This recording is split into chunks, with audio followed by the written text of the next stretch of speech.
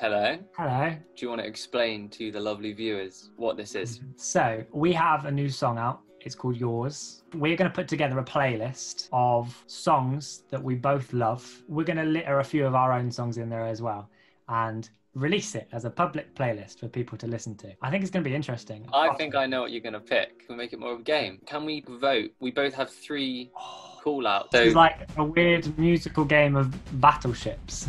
Yeah. So you got to guess the artist and the song. And if you get an artist, what we say, a point? Get a point for an artist and a point for a song.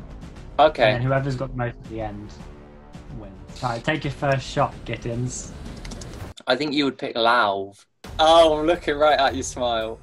Paris in the Rain. What's yours? Phineas.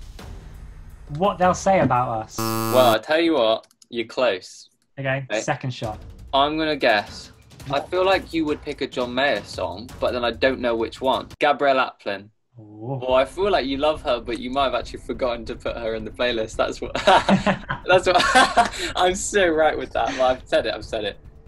Gabrielle Aplin. Please don't say you love me. Banger. I'm gonna go with Alec Benjamin. Death of the Hero. Right, I've got a final guess for you. Taylor Swift. Betty. I think you've forgotten about this song. Go on. The artist is Ed Prosek. So, okay, I think in conclusion, I can tell you that you got no points. And you got no points, unfortunately.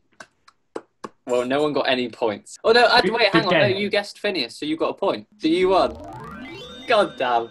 You win. Okay, well, good game, right? It's not. I feel like it's got legs, but it needs a bit of tweaking. So we're going to put together a playlist of songs that we both love. You tell me the song, why you love it, any story you've got with it. You won the game, so you can start.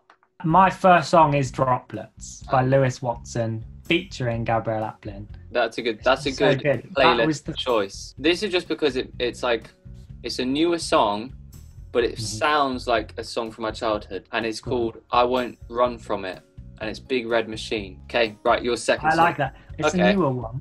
It's by Gavin James. Oh, yeah. It's called Boxes.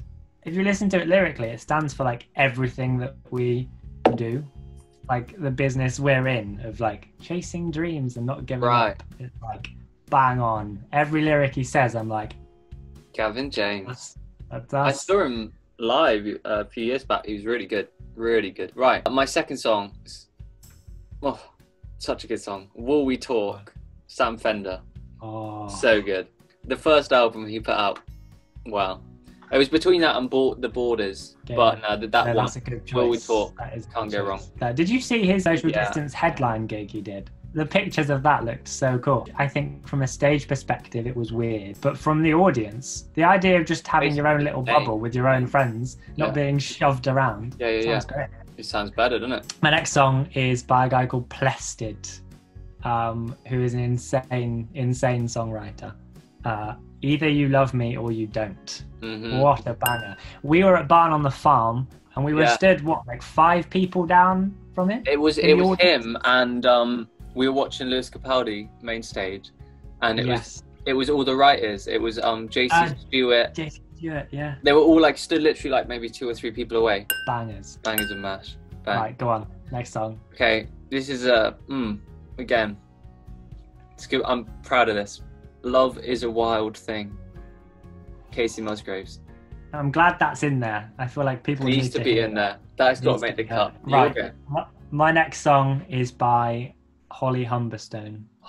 Why did I not put any of that in the playlist? I know. I should have guessed that. No. Yeah, that's a banger. I'm looking forward to that. But yeah, so Holly Humberstone, the song choice I went for was Overkill. I popped one in here, a bit different. It's called Sunday Afternoon, Katie Kittermaster. And if you haven't heard it, what a voice. She's got a really distinct accent when she sings. That I love. Yeah. It's really nice. So lyrics are really good. It feels very like the early Edge stuff. My next choice is the opposite end of the spectrum to what you've just inputted.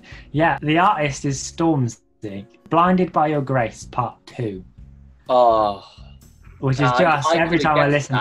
I should have guessed that as well. I know you like that one. And and Stormzy sings in it and it's beautiful. Okay, this is the one where you got a point. Phineas. And I think you should have got this. Is it Lost a Friend? Yeah, I Lost a Friend, yeah. Yeah, because it's just, that was the first one I heard of him. This is an explicit song, but it's fine. It's not like, wow, it's not that level of explicit. It's one of these songs that has a swear word in it that I kind of agree it needed it. It is new. Jeremy Zucker, Supercuts. I don't want to be someone who makes... It's so catchy. So yeah, it's really good. My next song is by a guy called Foy Vance. Oh. I know. And the song is She Burns. Yeah. Again, I should have... So good. It's funny when you say all these songs, I know you love them. And I just can't... Yeah. I couldn't think of them. He was one of the writers of Alicia Keys' Underdog as well, I do believe. He writes with Ed a lot as well. He does, yeah. He looks a bit like a Peaky Blinder. Yeah, with his hat. Yeah, he looks quite a lot like... I think he's called Arthur in the show. I don't know if you're editing this, find a picture of them and put them side to side. It's surprisingly accurate. Right, this is my final song that I'm going to say. I don't think you'll actually guess this one. I don't think you'll have realised. This is actually, and it's got a really weird name. I'm not even sure what the song means. 29 #Stratford APTS, which I think maybe is abbreviated for apartments. Is it? Bon Iver. Yeah, Bon Iver. Yeah, and it's got a line in it. It's just a really nice song, and it's got a line that on the production, I don't know exactly what they did, but they made it really thin and kind of like you're crumpling a piece of paper. That's what it sounds like. And he sings the words. He goes, hold a note you wrote, and know you buried all your alimony butterflies. I'm glad that Bon Iver has made it onto the playlist. He's made it a few times, because he's made it through Big Red Machine as well. You've got one more. I don't think you'd necessarily guess this. I listen to it all the time. My last song choice is by an artist called Birdie. The song that I am picking is called Words. Words. And it is stunning. You've mentioned this to me before, but I haven't explored it properly. That is my final choice because Words. I love it. Going out with a band. That is a pretty good playlist. I would actually listen to this. I would click play on it and...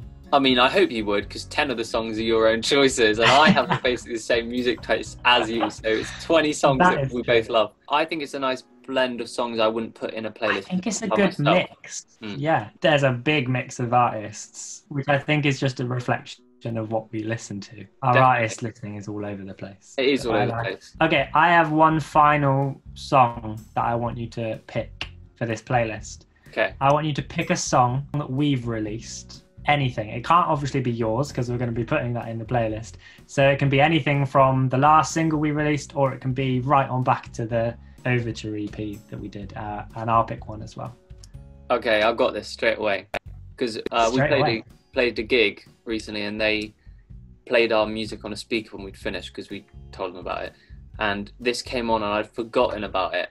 And all these songs came on, we'd both forgotten. And this is one that I really enjoyed at the time. It's called We Were Young. And it's like, I don't know, I just like, it's kind of a mismatch of multiple kind of ideas and productions and instruments. It's kind of like that kind of feel of a song. Okay, so what was you going to choose? I'm going to throw it back to Blonde. I knew you would, yeah. You like Blonde. I just love it. Right, you have got to the end of here. Then there's no reason that you should not listen to the song because you're obviously pretty interested. Listen to yours, stream it. When you go to bed, leave it playing on silent under your pillow. That's always a good thing. And get our streams up and add it to your favourite playlist. And I think... click the follow button on our Spotify because... That is important. I did forget that. Burbank playlist. Burbank playlist. Sorted. Check.